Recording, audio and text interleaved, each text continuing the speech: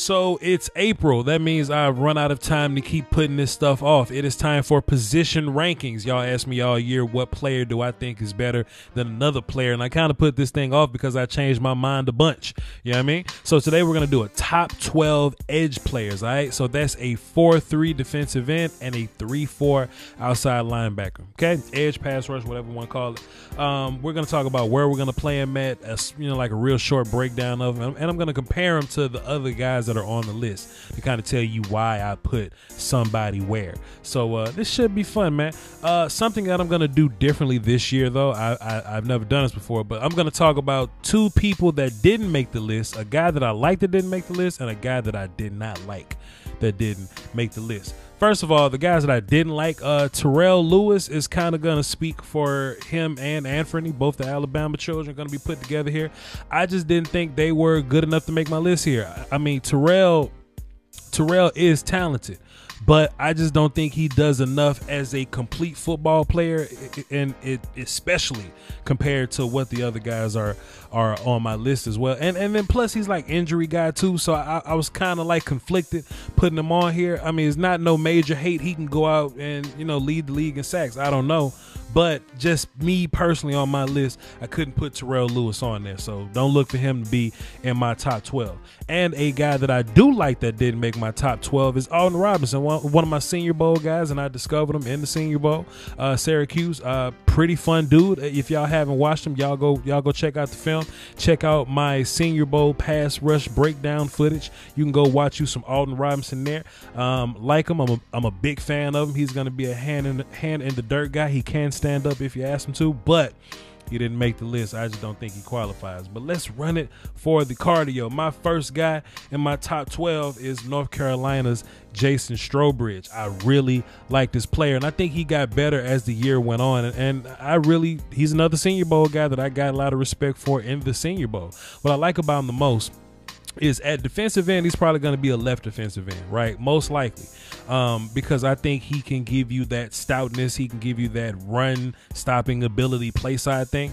But as a pass rusher, watch this. Y'all love to make fun of me because I always want to put guys at, 3-tech or whatever. But hey, I looked at Jason Strowbridge and I was like, boy, I can't wait to see that dude at 3-tech. He would be so great right there. And when you're watching the film on him, like they never put him at 3-tech. They'll put him there sometimes, but they'll never really let him fly at 3-tech. But then he went to the Senior Bowl. They put him at 3-tech, and he just started smoking everybody at 3-tech. So I'm a big fan of Jason Strowbridge. Now, will he show up in my defensive tackle list? No. He's going to be here at the DN list because I think that's where he exists. But big fan of Jason Strowbridge. Kenny Willekes. I think Kenny Willekes was just a little more solid than Jason in terms of, play consistency and all that kind of stuff. Plus, Kenny Willekes, man, I started off having a weird relationship with him because every time he beat somebody, I would go, man, the dude he just beat didn't have to get beat like that.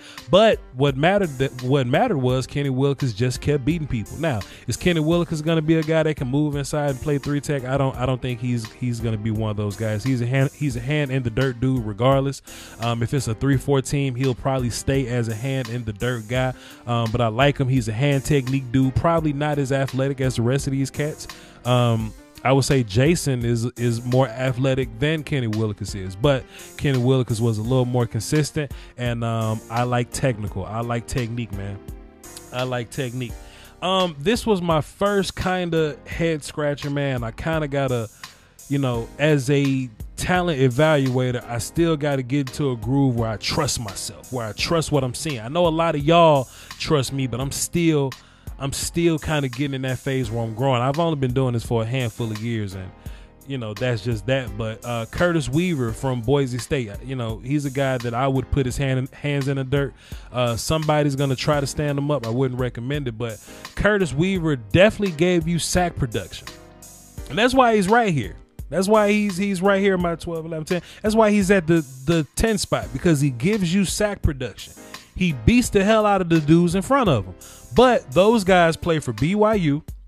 They play for Hawaii, regular ass University State. You know what I mean? Like, he just beating up on these civilian kids. I'm like, man, I would love to see Curtis Weaver play in front of some better competition, right? Now, you can only play who lines up in front of you, to be fair. But I had to put him here because the sack production is there. The tackle for loss production is there. Versus the run, versus the pass is there. He's doing it against lawyers and mortgage loan processors or whatever, but he was consistent enough to get the job done. He had like double-digit sacks this year. Number nerds, hit me up in my comment section and tell me what his exact sack number was. But Curtis Weaver, man, this was a bit of a head scratcher for me, but I put him there because the sack numbers were consistent. Now, if he could just continue to be, to just work on his craft, probably lose a little weight, add another dimension to his game, then Curtis can develop and be a better player than what he was. But Julian Okwara, in which I feel the exact opposite of what I feel about Curtis Weaver. I really like Julian Okwara, and it's interesting because some of the guys that I really, really like on this list, they don't have all the best sack production in the world. I don't think Julian Okwara was big sack guy this year. He got some pressure this year, and I think Julian will probably, be also in the linebacker list. Like, he's in my edge guy list here because he is edge guy. He's a long pass rushy dude, but he's also stout enough to play against the run. I like that about him. He's an outside linebacker, but I do think he's more of a linebacker than an edge guy. But he can give you stuff in the passing game. When you watch him as a pass rusher, you see it. You see the burst. You see the twitchy stuff he got going on. He just got to be a little more polished. He just got to get his technique up to par. I trust his skills more than Curtis Weaver. Okay, Curtis can have a whole bunch of sacks that I don't like. Julian can have pressures that I thought was impressive, if that makes sense. And I'm going to say that about another player too. Y'all can guess what player I'm going to say that about, but we'll cross that road when I get there. But I do like Julian Okwara. I like him a bunch, and he's going to be an outside linebacker for you. I'm not putting his hands in the dirt at all. Another guy that's similar to Julian Okwara is Bradley Anae from Utah. He's another guy that tore up the Senior Bowl. Fantastic. And the reason I put him over Julian was the sack numbers. I think they're both very similar, that they're both going to be outside linebacker guys standing up, and they're pass rushing guys. But I think that Bradley Anae was a little more consistent in being pass rushy guy. Julian may be a little more complete. Okay. Let's be fair. Julian is probably a little more balanced of a player, but I do think Bradley Anae is a mile ahead of him in terms of pass rushing production. Go watch my Senior Bowl videos. You can go watch Bradley Anae just line up and smoke the hell out of people with his first step. And if you manage to get through the first step, he actually has hand technique. He rushes with a plan. He sets moves up, man. I really like Bradley Anae. He's here because he got top tier pass rushing production, but I would like for him to be a little more complete, man. But we'll cross that road when we get there. And Josh Uche from Michigan, I can say the exact same thing about him that I just said about Bradley Anae. Like, word for word, the exact same thing. Senior Bowl dude, showed up, beat the shit out of everybody. Probably more of a pass rusher than a balanced guy, right? But the one thing that puts Josh Uche over Bradley Anae is I think that Uche is more of a natural pass rusher than Bradley Anae. And I think Bradley Anae got the better numbers this year, the better sack numbers, but that also goes back. I'm not always going to be sack guy. It goes back to, I like Uche's misses more than Bradley's hits, if that makes sense. Bradley over there rushing in the Pac-12, so it's bound to look a certain way. Now, to be fair to Brad, I don't want to say that because, he was beating the shot at the Pac-12 kids, but he did go to the Senior Bowl and bust a lot of ass there too, so I want to be fair. But Josh Uche rushed in the Big Ten, and he also showed up to the Senior Bowl and whooped up on the Senior Bowl kids as well. I just think Bradley Anae is a better pass rusher. Josh Uche from Michigan is a better pass rusher than Bradley Anae. So that's why he is there over him. Jonathan Grenard is very interesting because you can see the nuance. You can see the age in him. You know what I mean? He rushes like he's been rushing for a long time. Now, he may not have the highest ceiling amongst the guys on this list, maybe that should be another thing I should do. Say who has the highest ceiling and the highest floor or whatever. I think Jonathan Grenard's floor is ridiculous. I think you can bring him in and play him today. I don't think you got to develop him, you know what I mean? Because he has technique. He has hands. He just super polished. Is he the most, let me see. Don't. He's probably the most polished out of all the guys that I've showed you so far. I got to remember who I put in front of him.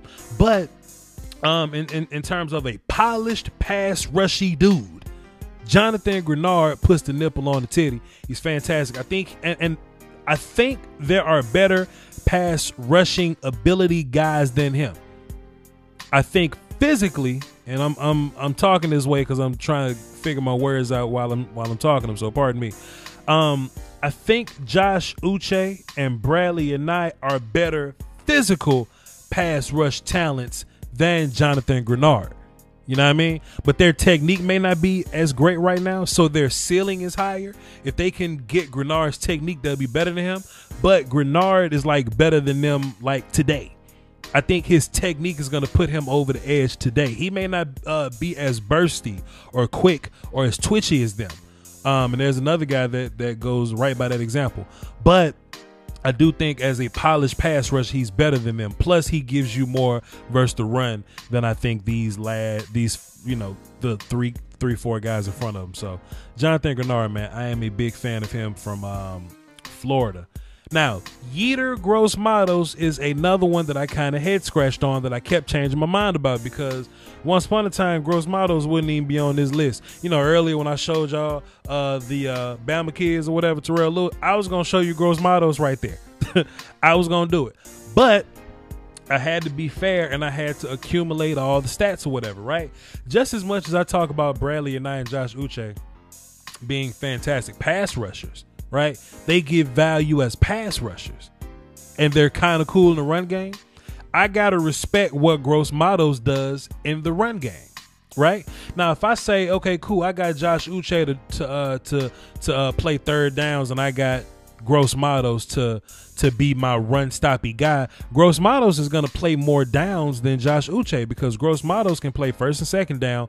Plus, in the pass rushing down, you ain't got to take Gross-Matos off the field. He can give you something in the passing game. He's not the best pass rusher here. He can give you something in the passing game, but he's not as good as those guys. But in terms of run game, it ain't close.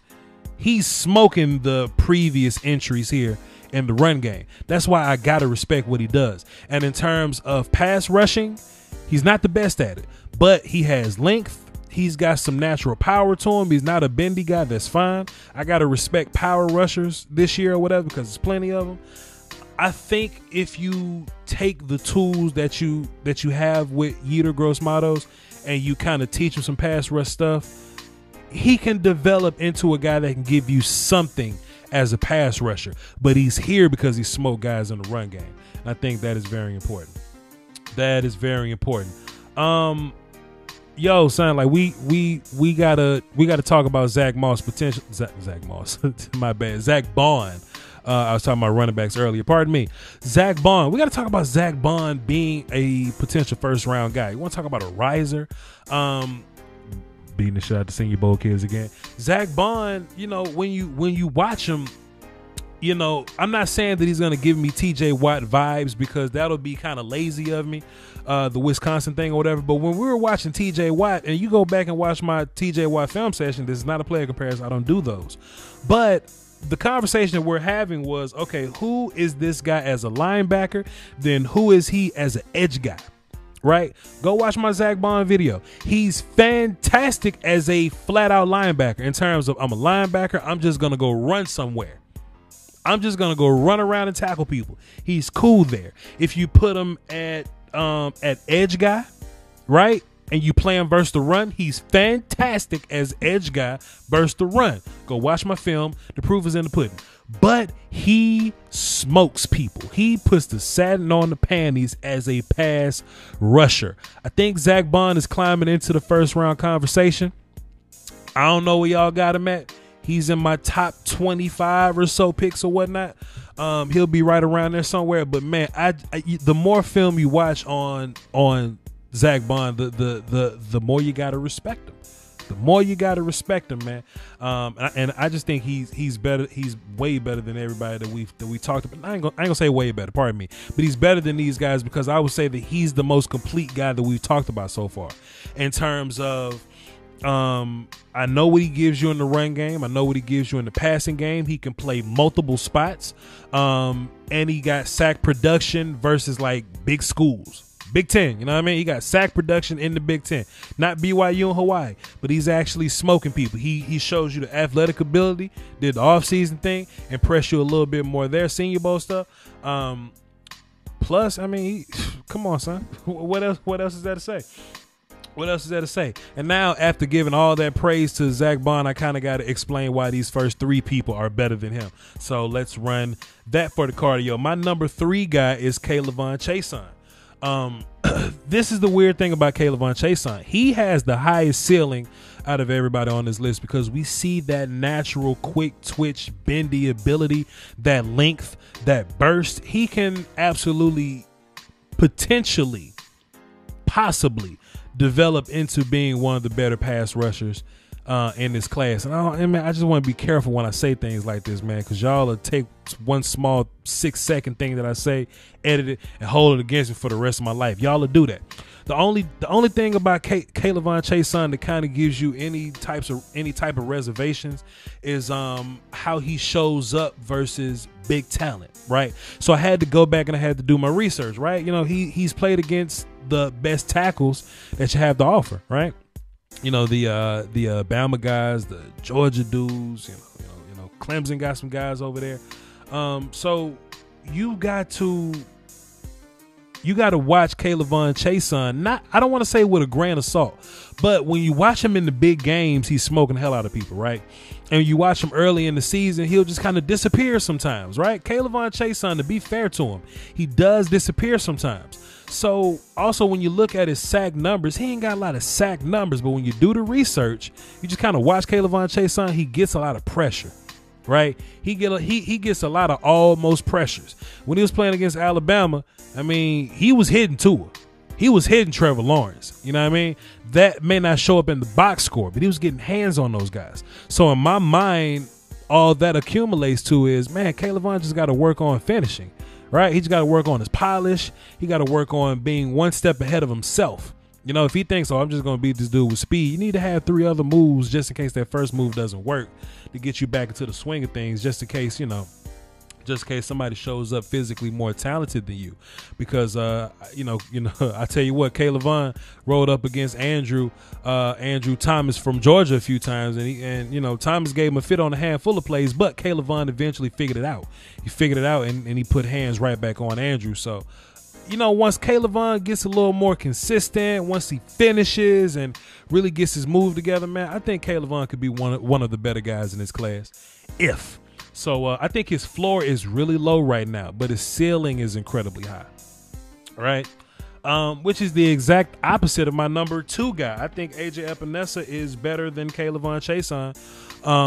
AJ Epinesa, look, take everything I've said about everybody that we just talked about, right? The previous, I can't count, 10 people. The previous 10 people that we just talked about.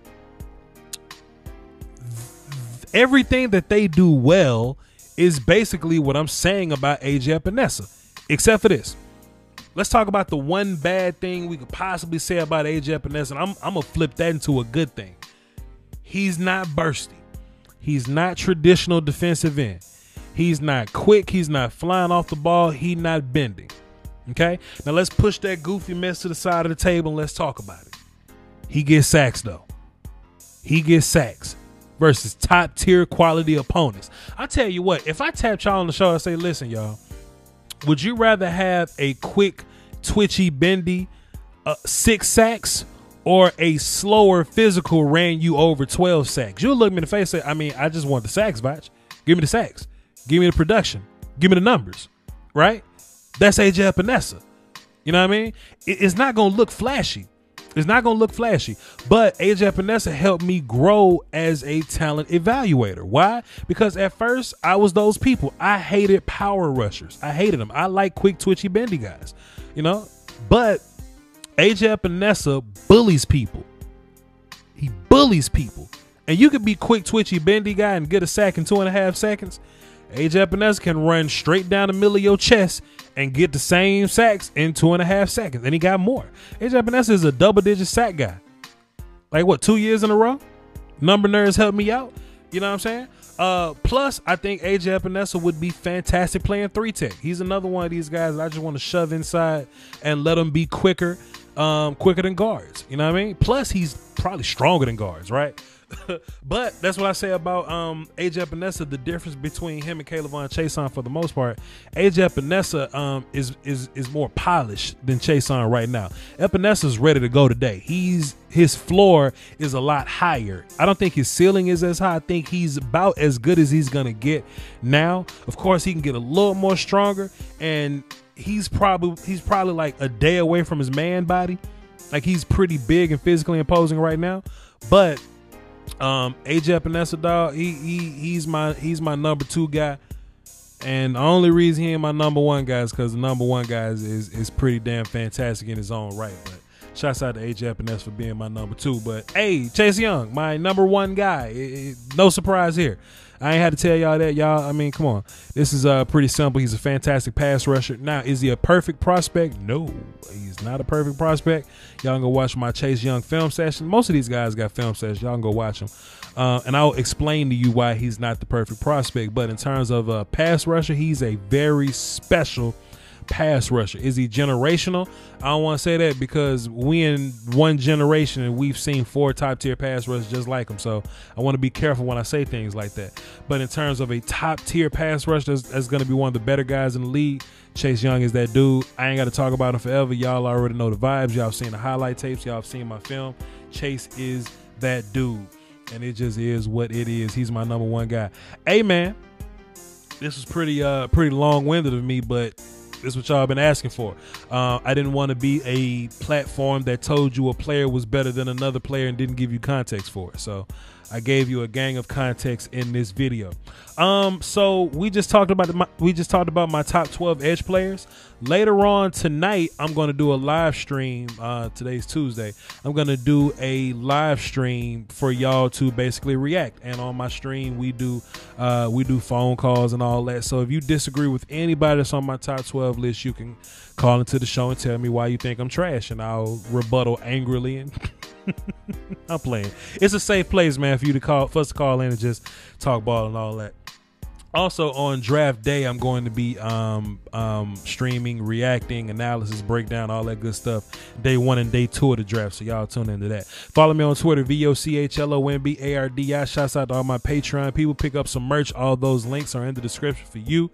This is the first of many breakdowns. I'm gonna try to go live every day until the draft. I'm gonna try to drop a video every day for the draft. So tomorrow we're gonna do offensive linemen, tackles, guards, and centers. Y'all hold it down for the Doski Woski. The Peasky Whiskey is free. Peace, y'all.